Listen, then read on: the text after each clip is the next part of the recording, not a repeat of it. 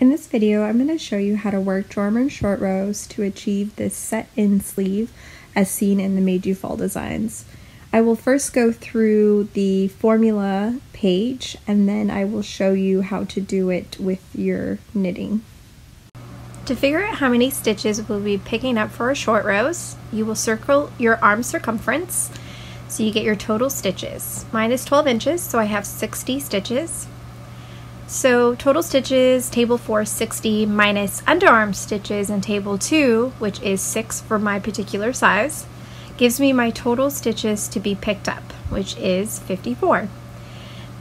This is the total stitches to be picked up between marker 1 and marker 4, as you can see along in the diagram on the left hand side.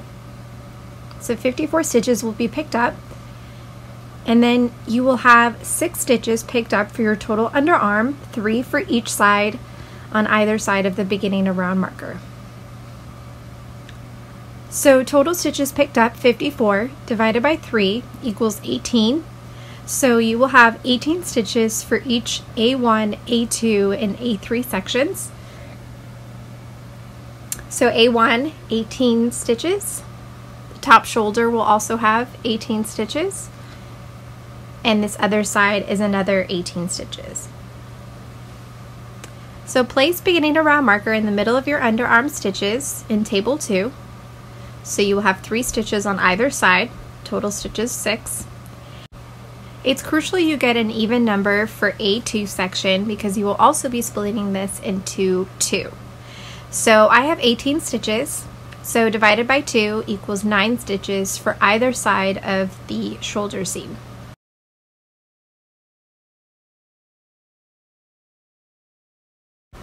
So before you begin picking up stitches, place your locking stitch markers in the sections above. And as you work picking up your stitches, you'll place the locking stitch markers on the needle as you go. So beginning with your underarm stitches, you will be picking up 3. You place your first marker 1 on the needle. Continue along picking 18 stitches between marker 1 and marker 2. Once you get to marker 2, you place that on the needle. And now you know you need to pick up 9 stitches before the shoulder seam. And you can either remove the shoulder seam stitch or place it on the needle, it doesn't really matter. Picking up another 9 stitches before placing marker 3 onto your needle. Keep working, picking up another 18 stitches until marker 4. And once you reach marker 4, you place that locking stitch marker on your needle as well. And then you'll be picking up your last 3 underarm stitches and placing your beginning around marker. So now you're going to start working your German short rows, working until marker 3. You're going to turn this over and work your first German short row stitch, working back to marker 2 and turning over and working another German short row. And you're just going to repeat this process until you reach marker 1 and marker 4. And then once you've completed your last German short row, you will join in the round and start working your sleeve.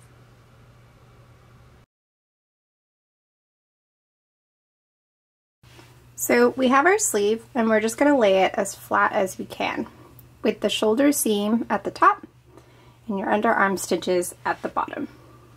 So for your underarm stitches, since I have 6, you want to count over 1, 2, 3, and you're going to place it right in the middle.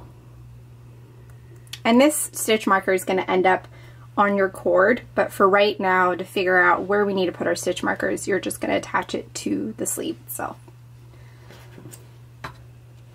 We will place another stitch marker at the shoulder seam, which is an easy one to do.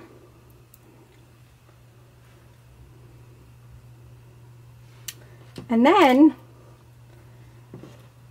we're going to place our marker 1 and marker 2, or marker 1 and marker 4 right at the edges of our underarm stitches.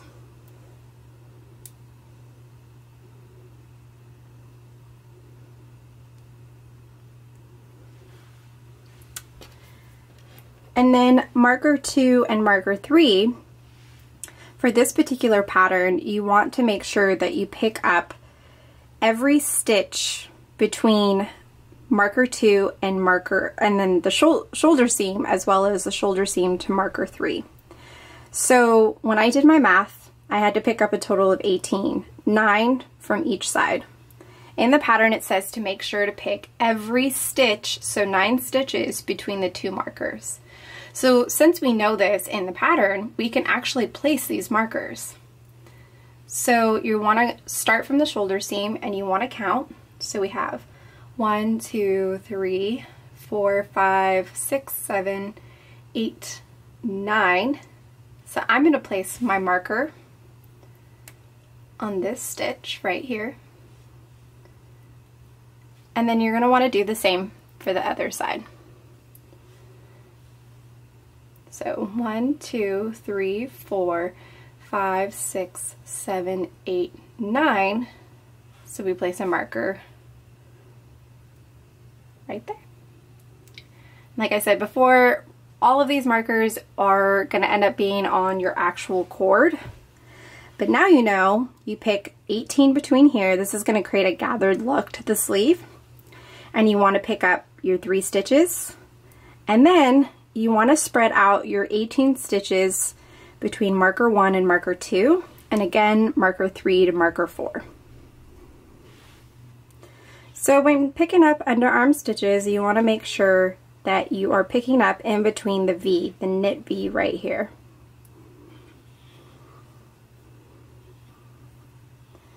You grab your yarn,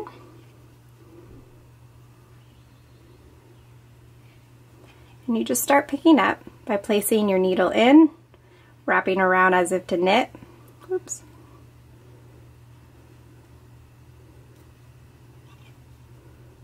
And pulling that loop in.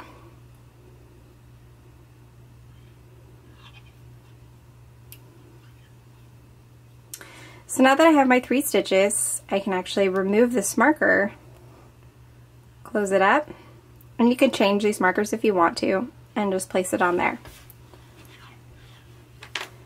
So now I know I need to pick up 18 stitches between this marker and this marker. You don't want to do all of your 18 right here, you definitely want to spread it out.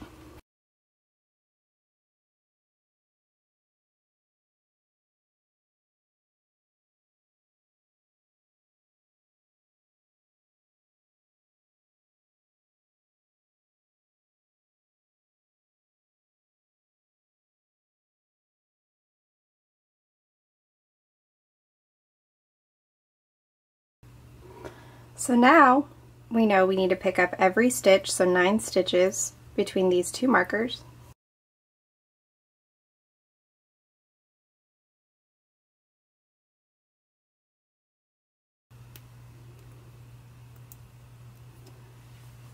And again, 9 stitches every row between shoulder seam and marker 3.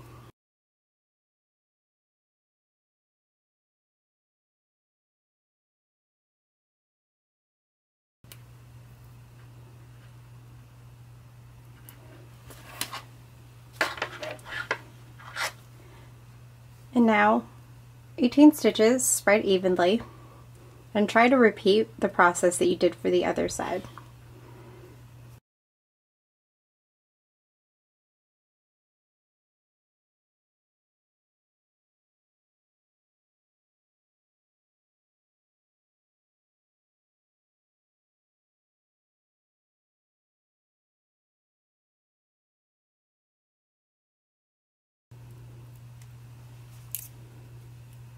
Now you're going to pick up your remainder 3 underarm stitches.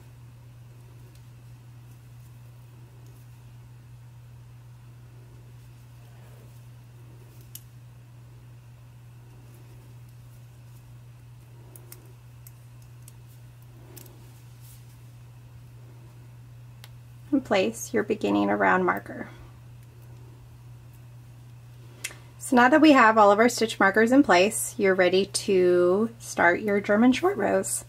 So you're going to knit past the shoulder seam to marker 3.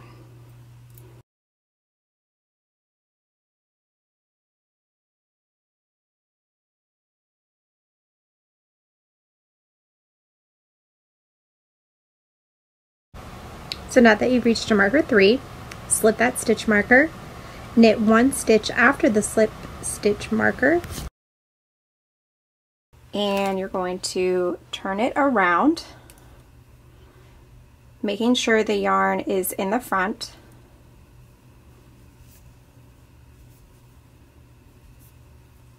You're going to slip this stitch purlwise.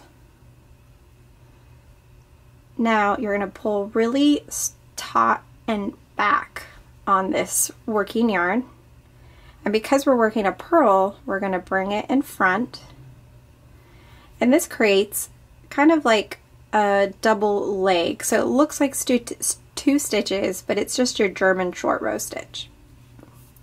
So now we're going to purl to back to marker 2.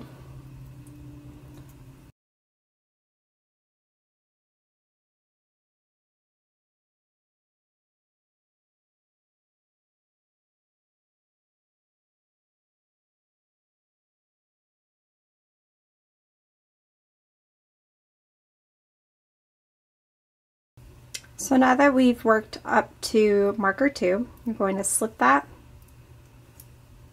purl another. Now we're going to turn over and work a knit side German short row. So making sure your yarn is in the front again, even though we're doing a knit, it still needs to be in the front. We're going to slip the stitch the same ways, purlwise. Now, same thing, you're going to pull up and bring back. But since we'll be knitting across the row, you don't need to bring that yarn in the front. You only bring it in the front when you're on a purl side. So you want to pull it nice and tight. And this first stitch, you kind of want to really pull tightly while you're knitting it. That way you're creating that stitch that looks like 2 stitches. So now I'm going to show you, we're going to work again up to here. I'm going to show you how to knit that German short row and continue on to do another one.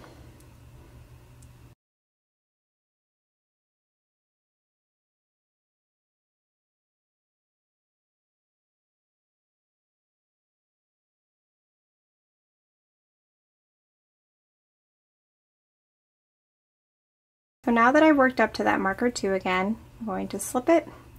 And now you can see this German short row looks kind of funky. It looks like 2 stitches.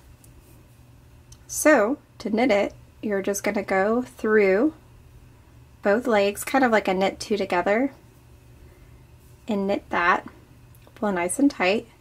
And now we're going to work another short row, German short row right after. So you knit 1, turn over to work a purl German short row, keeping yarn in front, slip, pull tightly in back, bring to the front, and then now you see this German short row is back to being a normal 1 stitch. You just purl as normal and you slip your stitch.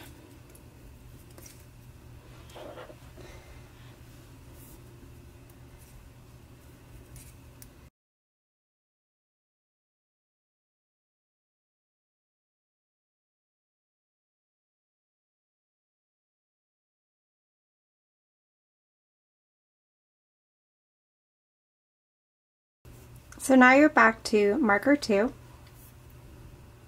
We're going to purl that German short row. So just like before, you pass through both legs, purl it as normal, purl another stitch that you're going to work your German short row, turn over, bring yarn to the front, slip, bring it back, and knit that next stitch nice and tight. So you're going to continue doing this, working across, always working another German short row right after your one that you just did for the previous row.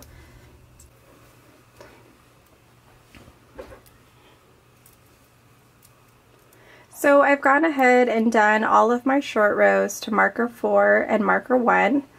So I have 1 short row right before this marker and another short row right here. So when you get to this point, you're going to actually start knitting in the round. So you're just going to knit this German short row together like you have. You can now remove this marker, pull that tight. You're going to knit your underarm stitches, remove your beginning of round marker. I'm actually going to change it to this one, a little smaller. You're going to knit your other side of your underarm stitches. You're going to remove your marker.